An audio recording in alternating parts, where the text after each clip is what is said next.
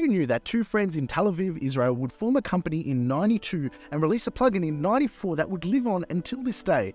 And if you've heard the acoustic guitars on Fergie Big Girls Don't Cry mixed by JJ Poog, the piano and timpani on Rehab by Amy Winehouse, or even as recently as the claps in the beat in Cardi B's Bodak Yellow mixed by Evan Leray, you've heard the byproduct of the world's oldest limiter plugin, the Waves L1. That's right, this limiter has stood the test of time. Even myself, it's one of my go-tos for parallel compressing 808s and bass lines, but originally this was created as a means for mastering engineers to buy headroom and make tracks loud. And it really piques my curiosity because I want to see how well it competes against the FabFilter Pro L2, because I think we take many things for granted, especially access to incredible tools. You see, at the 1996 AES convention, Sweetwater published, the Waves L1 Ultra Maximizer is now available for Sonic Foundry's SoundForge on Windows 95 platforms. Many pro users say it's the best peak limiter in the world, list price $600. So $600 USD in 1996 for a floppy disk version of L1, adjusted for inflation in today's money is $1,116.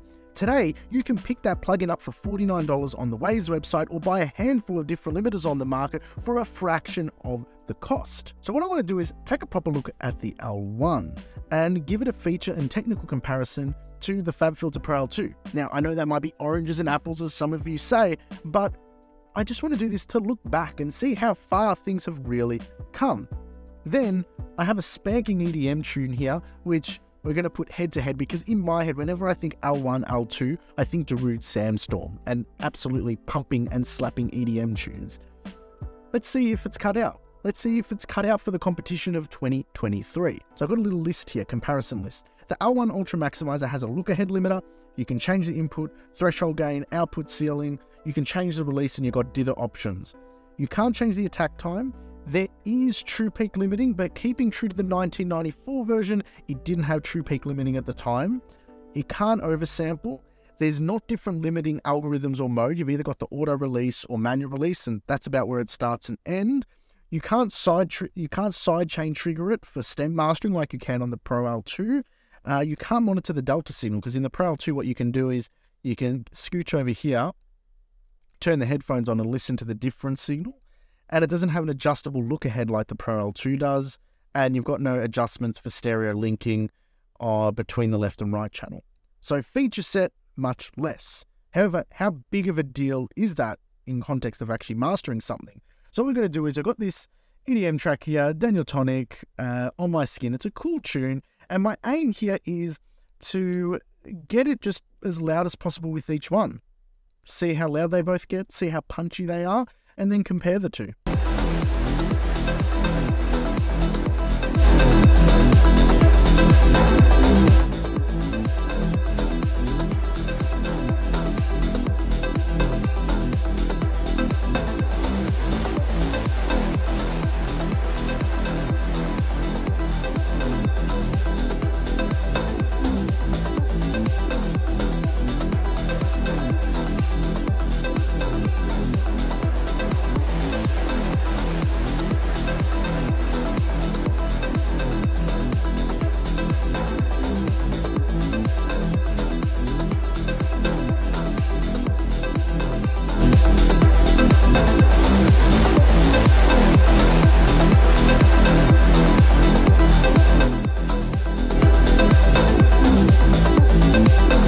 I'm pretty happy with that. What I noticed was that I could get it louder with a much slower release, but then it became really pudgy. Whereas if I, like a -10, when the threshold was a -10, didn't matter what I did to the release, it would start pumping or get a little bit pudgy. Like in pudgy in terms of the transients weren't really clear. You couldn't hear much distance between the snap of the kick and the body of the music. So I dialed it back to -8 threshold. Given that this is at 0 dB peak, that's quite a lot of gain reduction going on, and it's handling it pretty well. Take a listen.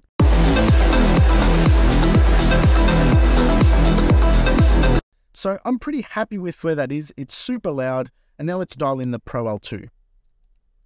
Oh, and also another note with the L1, as I brought the release faster, so what I did was I dialed the threshold back but made the release faster so it was a little bit more aggressive, and it just did something to the snaps. I think it's a little bit of distortion it's introducing. Not a bad form of distortion, more like just a harmonic distortion, which is making those transients snap a little bit. Now let's go to the L2.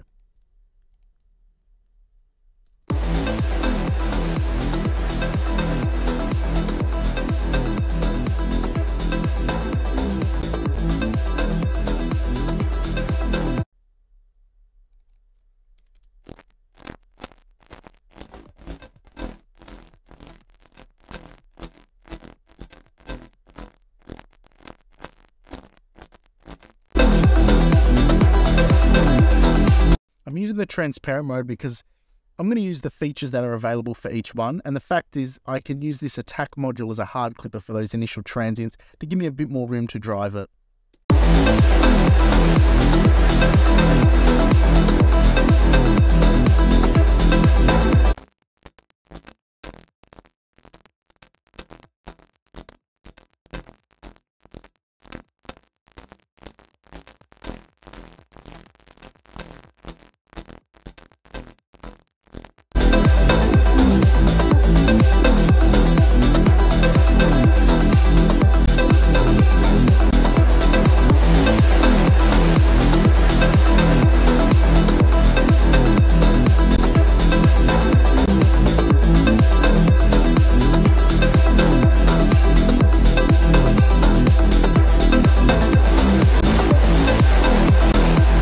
Alright, now let's listen and A-B. So some things here, I've pulled the channel linking off the transients just so they're purely independently hard clipping those first 42 milliseconds over the threshold, and then you've got the release stage, which is very fast.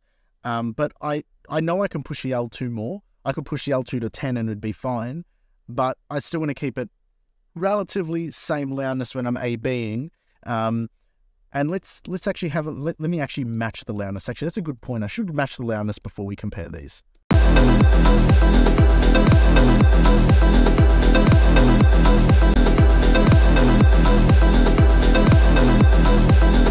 They're the same loudness, both 6.1 short term. So let's A-B them. The L1 is the top, the L2 is the bottom. Let's put these bad boys next to one another. 1994 versus 2020, whenever the L2 was released. 2018. It's been out for a while, but let's say 2023, hey?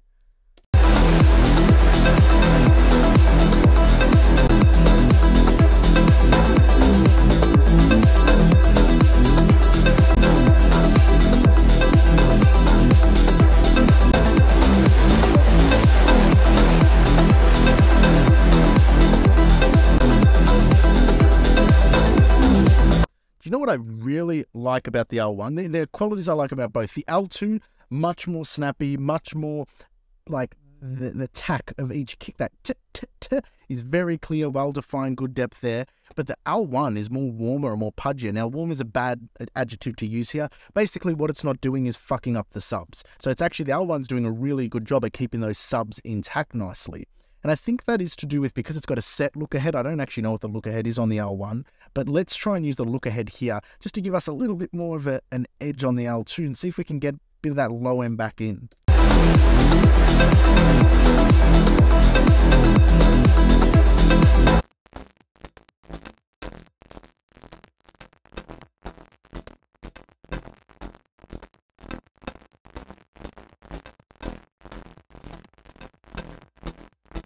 You know, I also think it's the mode. I'm going to go to punchy mode, and let's take a listen to that now.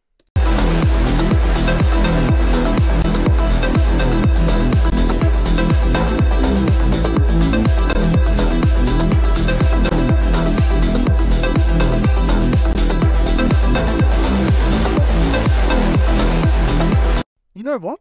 I actually, for this instance, I reckon the L1 is winning. As much as I'm trying to, I know this is stupid amounts of limiting going on for both of them, but the L1 just works for dance music really well. It always has, actually. That was when I started like mastering, when was it, like 12 years ago, using L2. That was like my favorite to use on EDM tracks because it did do that to the low end. It kept it pumping, it kept it thick and subby.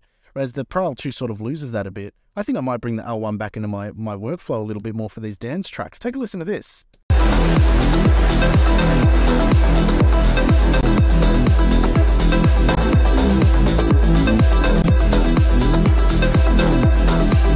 mid-range on the L2, the Pro L2, sorry, is a bit more neutral, and there it scoops a little bit on the L1 because you are like relative, there's more subs, so there's less mid-range. It does feel like the mid-range gets scooped a bit. This is a more present and upfront sort of feel. So what can we take from that? Well, we can take that this is a really old limiter, and I would never discount it. I just wouldn't say it's something you shouldn't think about using. Now, technically, I'm not using this in mastering. I'm using more so the Ozone Maximizer, sometimes the Pro L2. This has been the Waves L2 has been very long since I've actually used it, but there's a reason why it stood the test of time, because it sounds good. And I just thought it'd be fun just to go down memory lane and bring it into a session and compare it to a more modern limiter for you guys. Hope you enjoyed this, and if you did, make sure to subscribe, alright? Until next time, take care.